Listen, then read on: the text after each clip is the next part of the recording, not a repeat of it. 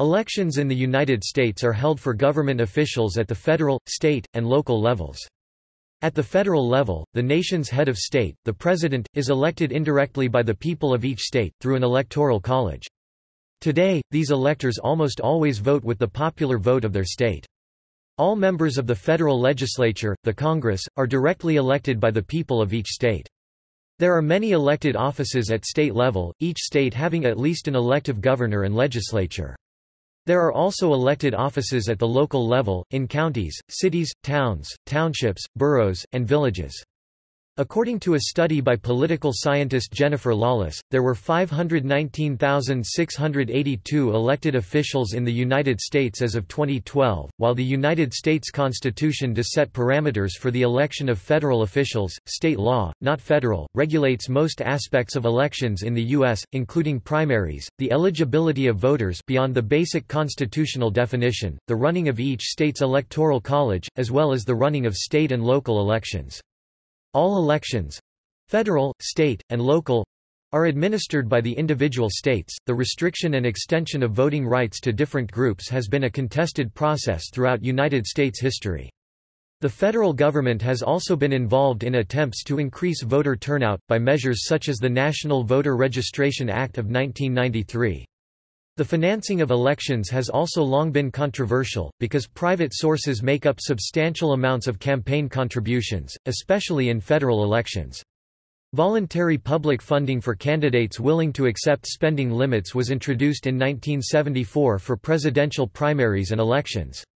The Federal Elections Commission, created in 1975 by an amendment to the Federal Election Campaign Act, has the responsibility to disclose campaign finance information, to enforce the provisions of the law such as the limits and prohibitions on contributions, and to oversee the public funding of U.S. presidential elections.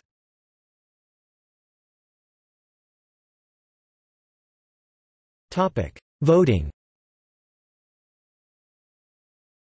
The most common method used in U.S. elections is the first-past-the-post system, where the highest polling candidate wins the election. Some may use a two-round system, where if no candidate receives a required number of votes then there is a runoff between the two candidates with the most votes. Since 2002, several cities have adopted instant runoff voting in their elections. Voters rank the candidates in order of preference rather than voting for a single candidate. If a candidate secures more than half of votes cast, that candidate wins. Otherwise, the candidate with the fewest votes is eliminated. Ballots assigned to the eliminated candidate are recounted and assigned to those of the remaining candidates who rank next in order of preference on each ballot. This process continues until one candidate wins by obtaining more than half the votes. In 2016, Maine became the first state to adopt instant runoff voting, known in the state as ranked choice voting, statewide for its elections. Although due to state constitutional provisions, the system is only used for federal elections and state primaries.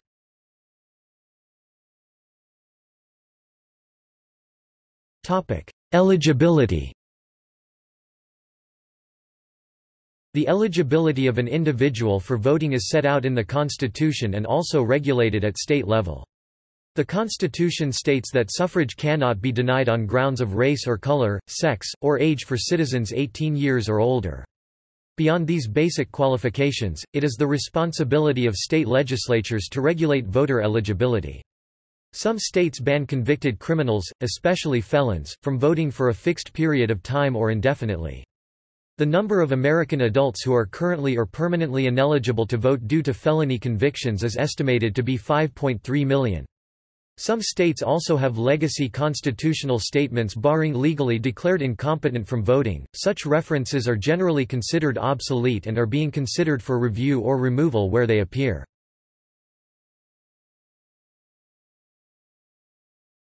Topic: Voter registration.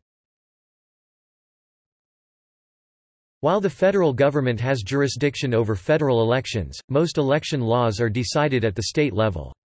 All U.S. states except North Dakota require that citizens who wish to vote be registered. Traditionally, voters had to register at state offices to vote, but in the mid-1990s efforts were made by the federal government to make registering easier, in an attempt to increase turnout. The National Voter Registration Act of 1993, the Motor Voter Law required state governments that receive certain types of federal funding to make the voter registration process easier by providing uniform registration services through driver's license registration centers, disability centers, schools, libraries, and mail-in registration. Other states allow citizens same-day registration on Election Day. In many states, citizens registering to vote may declare an affiliation with a political party. This declaration of affiliation does not cost money, and does not make the citizen a dues-paying member of a party. A party cannot prevent a voter from declaring his or her affiliation with them, but it can refuse requests for full membership.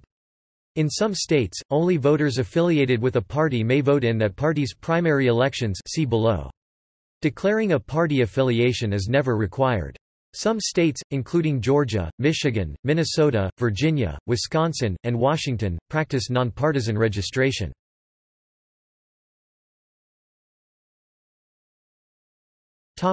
Absentee voting. Voters unable or unwilling to vote at polling stations on Election Day can vote via absentee ballots. Absentee ballots are most commonly sent and received via the United States Postal Service. Despite their name, absentee ballots are often requested and submitted in person. About half of all states and U.S. territories allow no excuse absentee, where no reason is required to request an absentee ballot. Others require a valid reason, such as infirmity or travel, be given before a voter can participate using an absentee ballot. Some states, including California, and Washington allow citizens to apply for permanent absentee voter status, which will automatically receive an absentee ballot for each election. Typically a voter must request an absentee ballot before the election occurs. A significant source of absentee ballots is the population of Americans living outside the United States. In 1986 Congress enacted the Uniformed and Overseas Citizens Absentee Voting Act UOCAVA.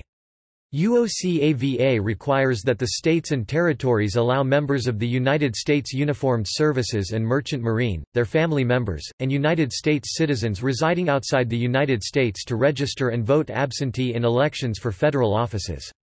Though many states had pre-existing statutes in place, UOCAVA made it mandatory and nationally uniform. Generally, all U.S. citizens 18 years or older who are or will be residing outside the United States during an election period are eligible to vote absentee in any election for federal office.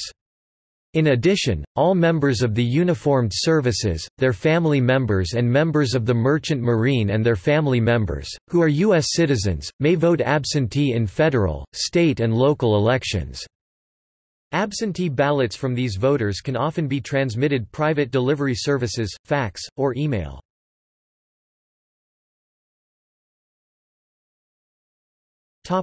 Mail ballots.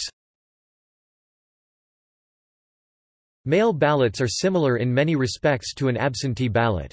However, they are used for mailing precincts where on election day no polling place is open for a specific precinct. In Oregon, Washington, and Colorado, all ballots are delivered through the mail.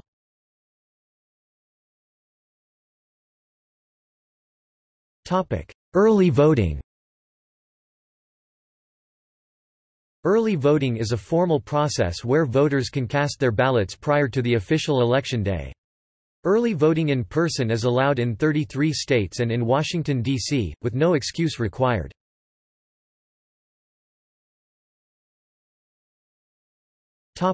Voting equipment.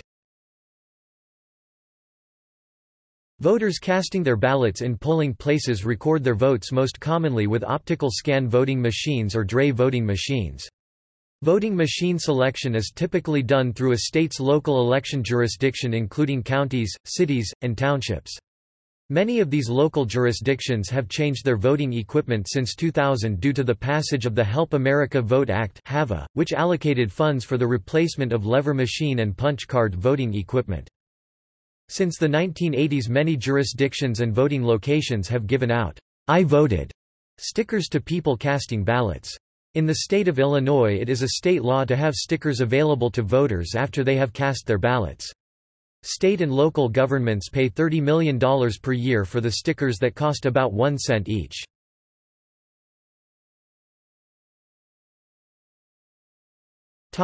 Levels of election.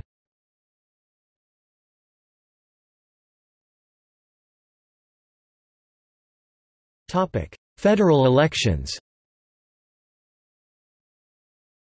The United States has a presidential system of government, which means that the executive and legislature are elected separately.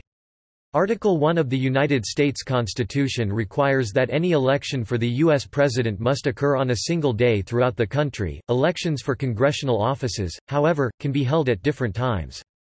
Congressional and presidential elections take place simultaneously every 4 years, and the intervening congressional elections, which take place every 2 years, are called midterm elections. The Constitution states that members of the United States House of Representatives must be at least 25 years old, a citizen of the United States for at least 7 years, and be a legal inhabitant of the state they represent. Senators must be at least 30 years old, a citizen of the United States for at least 9 years, and be a legal inhabitant of the state they represent. The President and Vice President must be at least 35 years old, a natural-born citizen of the United States and a resident in the United States for at least 14 years. It is the responsibility of state legislatures to regulate the qualifications for a candidate appearing on a ballot paper, although in order to get onto the ballot, a candidate must often collect a legally defined number of signatures.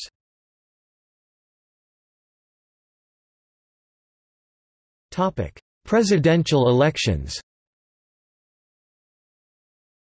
The President and the Vice President are elected together in a presidential election.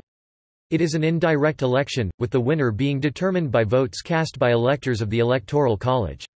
In modern times, voters in each state select a slate of electors from a list of several slates designated by different parties or candidates, and the electors typically promise in advance to vote for the candidates of their party, whose names of the presidential candidates usually appear on the ballot rather than those of the individual electors. The winner of the election is the candidate with at least 270 Electoral College votes. It is possible for a candidate to win the electoral vote, and lose the nationwide popular vote, receive fewer votes nationwide than the second-ranked candidate. Prior to ratification of the 12th Amendment to the United States Constitution 1804, the runner-up in a presidential election became the vice president. Electoral college votes are cast by individual states by a group of electors. Each elector casts one electoral college vote. Until the 23rd Amendment to the United States Constitution of 1961, the District of Columbia citizens did not have representation and/or electors in the Electoral College. In modern times, with electors usually committed to vote for a party candidate in advance, electors that vote against the popular vote in their state are called faithless electors, and occurrences are rare. State law regulates how states cast their Electoral College votes. In all states except Maine and Nebraska, the candidate that wins the most votes in the state receives all its Electoral College votes, a winner-takes-all system. From 1969 in Maine, and from 1991 in Nebraska, 2 electoral votes are awarded based on the winner of the statewide election, and the rest 2 in Maine, 3 in Nebraska go to the highest vote winner in each of the state's congressional districts.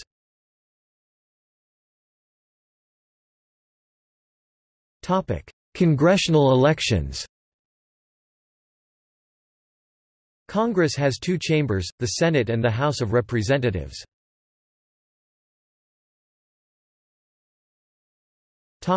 Senate elections. The Senate has 100 members, elected for a 6-year term in dual-seat constituencies, 2 from each state, with 1/3 being renewed every 2 years.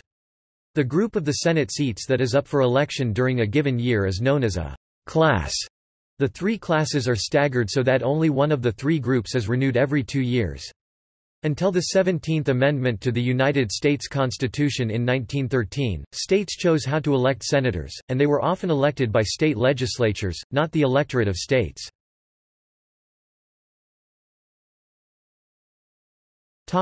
House of Representatives elections.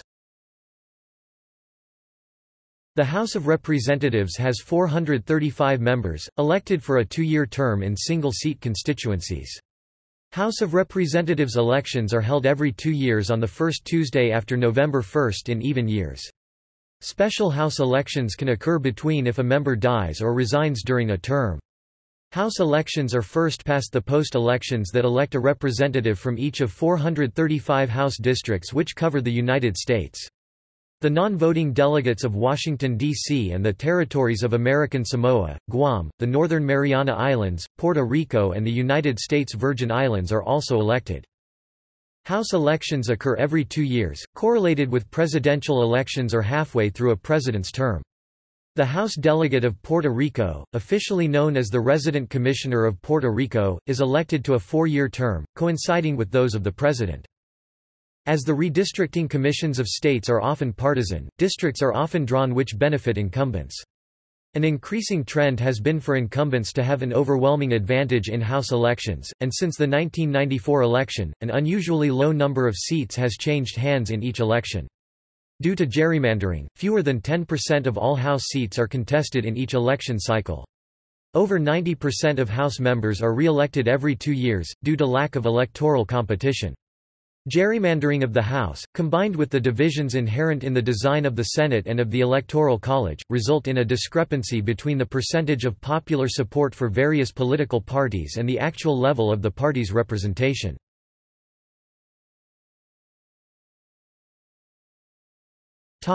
State elections.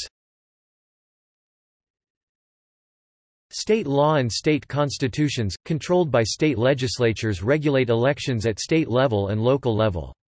Various officials at state level are elected. Since the separation of powers applies to states as well as the federal government, state legislatures and the executive, the governor, are elected separately. Governors and lieutenant governor are elected in all states, in some states on a joint ticket and in some states separately, some separately in different electoral cycles. The governors of the territories of American Samoa, Guam, the Northern Mariana Islands, Puerto Rico and the United States Virgin Islands are also elected. In some states, executive positions such as Attorney General and Secretary of State are also elected offices. All members of state legislatures and territorial jurisdiction legislatures are elected. In some states, members of the state Supreme Court and other members of the state judiciary are elected. Proposals to amend the state constitution are also placed on the ballot in some states. As a matter of convenience and cost saving, elections for many of these state and local offices are held at the same time as either the federal presidential or midterm elections. There are a handful of states, however, that instead hold their elections during odd-numbered off years.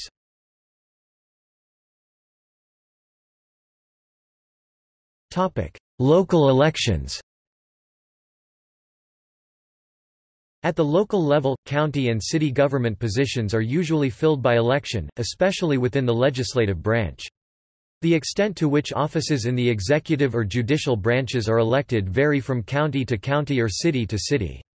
Some examples of local elected positions include sheriffs at the county level and mayors and school board members at the city level. Like state elections, an election for a specific local office may be held at the same time as either the presidential, midterm, or off-year elections.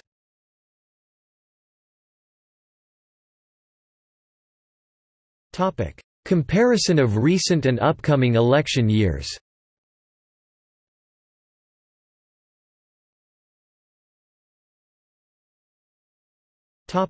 Features of the election system.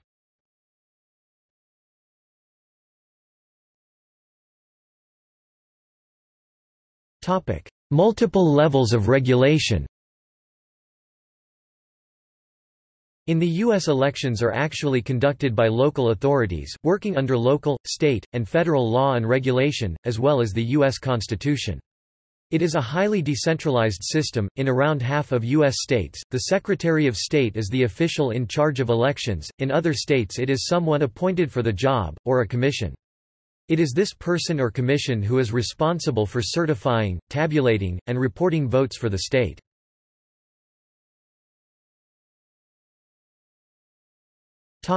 Party systems. Americans vote for a specific candidate instead of directly selecting a particular political party. The United States Constitution has never formally addressed the issue of political parties. The Founding Fathers such as Alexander Hamilton and James Madison did not support domestic political factions at the time the Constitution was written. In addition, the first President of the United States, George Washington, was not a member of any political party at the time of his election or throughout his tenure as president. Furthermore, he hoped that political parties would not be formed, fearing conflict and stagnation. Nevertheless, the beginnings of the American two-party system emerged from his immediate circle of advisers, with Hamilton and Madison ending up being the core leaders in this emerging party system. Thus, it is up to the candidate to decide under what party she should run, registers to run, pays the fees, etc. In the primary elections, the party organization stays neutral until one candidate has been elected. The platform of the party is written by the winning candidate in presidential elections. In other elections, no platform is involved. Each candidate has his or her own campaign, fund-raising organization, etc. The primary elections in the main parties are organized by the states, who also register the party affiliation of the voters. This also makes it easier to gerrymander the congressional districts. The party is thus little more than a campaign organization for the main elections. However, elections in the United States often do become de facto national races between the political parties. In what is known as presidential coattails, candidates in presidential elections usually bring out supporters who then vote for his or her party's candidates for other offices, usually resulting in the presidential winner's party gaining seats in Congress. On the other hand, midterm elections are sometimes regarded as a referendum on the sitting president's and/or incumbent party's performance. There is a historical pattern that the incumbent president's party loses seats in midterm elections. This may be because the president's popularity has slipped since election, or because the president's popularity encouraged supporters to come out to vote for him or her in the presidential election, but these supporters are less likely to vote when the president is not up for election.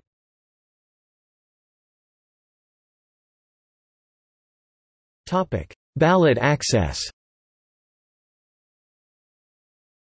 Ballot access refers to the laws which regulate under what conditions access is granted for a candidate or political party to appear on voters' ballots. Each state has its own ballot access laws to determine who may appear on ballots and who may not. According to Article 1, Section 4, of the United States Constitution, the authority to regulate the time, place, and manner of federal elections is up to each state, unless Congress legislates otherwise. Depending on the office and the state, it may be possible for a voter to cast a write-in vote for a candidate whose name does not appear on the ballot, but it is extremely rare for such a candidate to win office.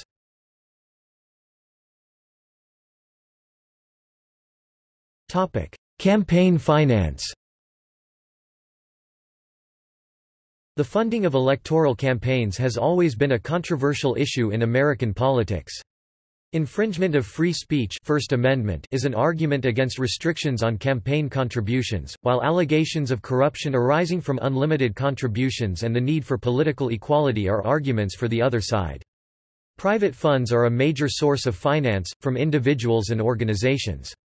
The first attempt to regulate campaign finance by legislation was in 1867, but major legislation, with the intention to widely enforce on campaign finance, was not introduced until the 1970s. Money contributed to campaigns can be classified into hard money and soft money. Hard money is money contributed directly to a campaign, by an individual or organization. Soft money is money from an individual or organization not contributed to a campaign, but spent in candidate-specific advertising or other efforts that benefits that candidate by groups supporting the candidate, but legally not coordinated by the official campaign. The Federal Election Campaign Act of 1971 required candidates to disclose sources of campaign contributions and campaign expenditure. It was amended in 1974 to legally limit campaign contributions. It banned direct contributing to campaigns by corporations and trade unions and limited individual donations to $1,000 per campaign. It introduced public funding for presidential primaries and elections. The act also placed limits of $5,000 per campaign on PACs, political action committees. The limits on individual contributions and prohibition of direct corporate or labor union campaigns led to a huge increase in the number of PACs. Today many labor unions and corporations have their own PACs, and over 4,000 in total exist. The 1974 amendment also specified a Federal Election Commission, created in 1975 to administer and enforce campaign finance law. Various other provisions were also included, such as a ban on contributions or expenditures by foreign nationals incorporated from the Foreign Agents Registration Act (FARA) 1966. The case of Buckley v. Valeo 1976 challenged the act. Most provisions were upheld, but the court found that the mandatory spending limit imposed was unconstitutional, as was the limit placed on campaign spending from the candidate's personal fortune and the provision that limited independent expenditures by individuals and organizations supporting but not officially linked to a campaign. The effect of the first decision was to allow candidates such as Ross Perot and Steve Forbes to spend enormous amounts of their own money in their own campaigns. The effect of the second decision was to allow the culture of soft money to develop. A 1979 amendment to the Federal Election Campaign Act allowed political parties to spend without limit on get-out-the-vote and voter registration activities conducted primarily for a presidential candidate. Later, they were permitted by FECA to use soft money in regulated, unlimited contributions to fund this effort. Increasingly, the money began to be spent on issue advertising, candidate-specific advertising that was being funded mostly by soft money. The Bipartisan Campaign Reform Act of 2002 banned local and national parties from spending soft money and banned national party committees from accepting or spending soft money. It increased the limit of contributions by individuals from $1,000 to $2,000. It banned corporations or labor unions from funding issue advertising directly, and banned the use of corporate or labor money for advertisements that mention a federal candidate within 60 days of a general election or 30 days of a primary. The constitutionality of the bill was challenged, and in December 2003, the Supreme Court upheld most provisions of the legislation. See McConnell v. FEC. A large number of 527 groups were active for the first time in the 2004 election. These groups receive donations from individuals and groups and then spend the money on issue advocacy, such as the anti-carry ads by Swift Boat Veterans for Truth. This is a new form of soft money, and not surprisingly it is controversial. Many 527 groups have close links with the Democratic or Republican parties, even though legally they cannot coordinate their activities with them. John McCain, one of the senators behind the Bipartisan Campaign Reform Act, and President Bush have both declared a desire to ban 527s. Changing campaign finance laws is a highly controversial issue.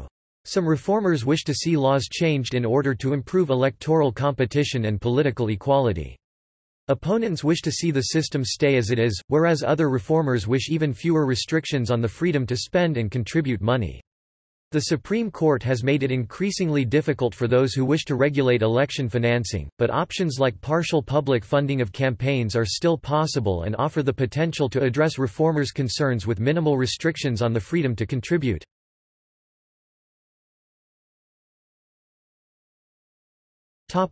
Primaries and caucuses. In partisan elections, candidates are chosen by primary elections, abbreviated to primaries, and caucuses in the states, the District of Columbia, Puerto Rico, American Samoa, Guam, and the U.S. Virgin Islands.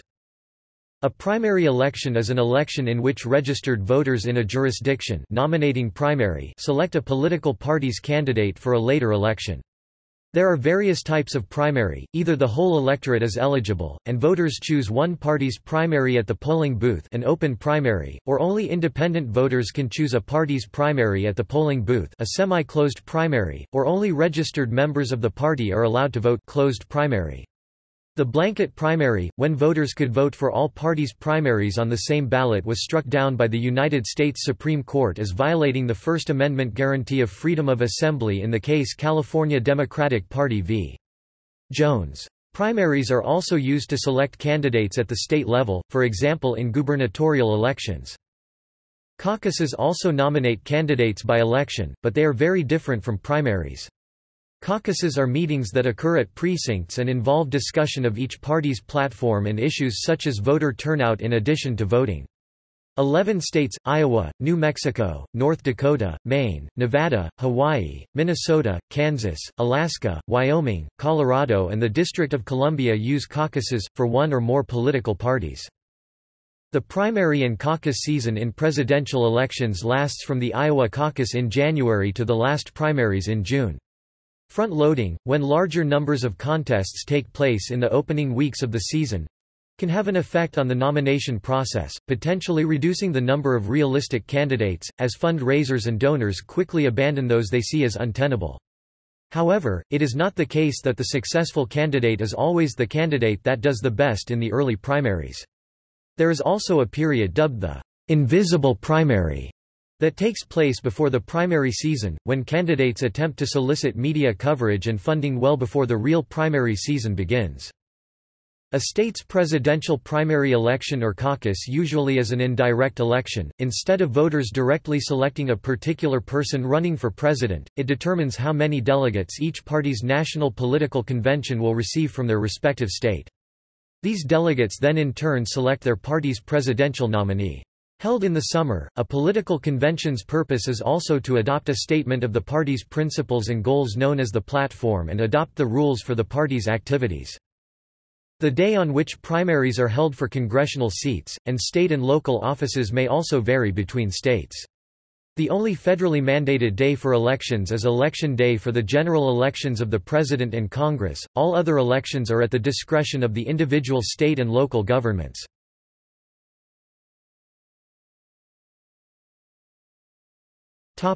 Election information on the web.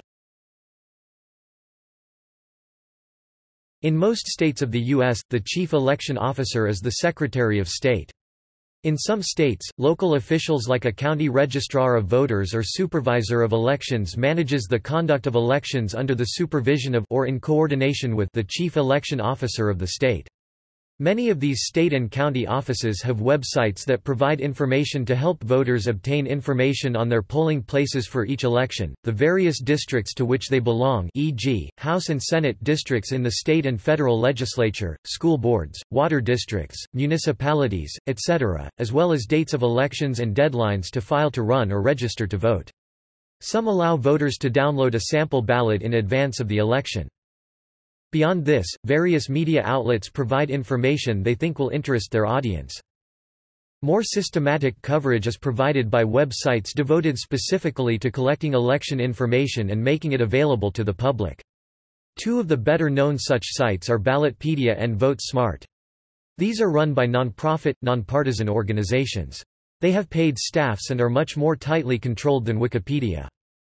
Useelections.com tries to provide similar information but relies on volunteers in a way that is more like Wikipedia than Ballotpedia and VoteSmart. The website 270 Toen provides actual electoral college maps, both current and historic, but also the ability to use an interactive map in order to make election predictions.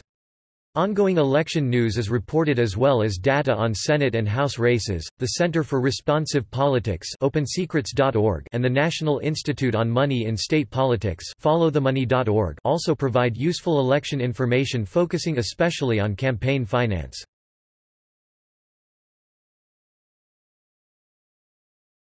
Topic: Hurdles. In 2014, scientists from Princeton University did a study on the influence of the elite and their derived power from special interest lobbying, versus the ordinary U.S. citizen within the U.S. political system. They found that the U.S. was looking more like an oligarchy than a real representative democracy, thus eroding a government of the people, by the people, for the people as stated by Abraham Lincoln in his Gettysburg Address. In fact, the study found that average citizens had an almost non-existent influence on public policies and that the ordinary citizen had little or no independent influence on policy at all. There were many U.S. presidential elections in which foreign countries manipulate the voters. Electoral College is criticized for being undemocratic. It can choose candidate who did not win the popular vote and for focusing campaigns only on swing states.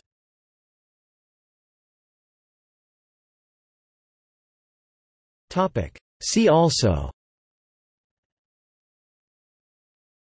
Outline of American politics, United States presidential election, List of elections in the United States, Election Assistance Commission, Electoral calendar, Election Day, United States, Electoral system, Electronic voting by country section, United States of America.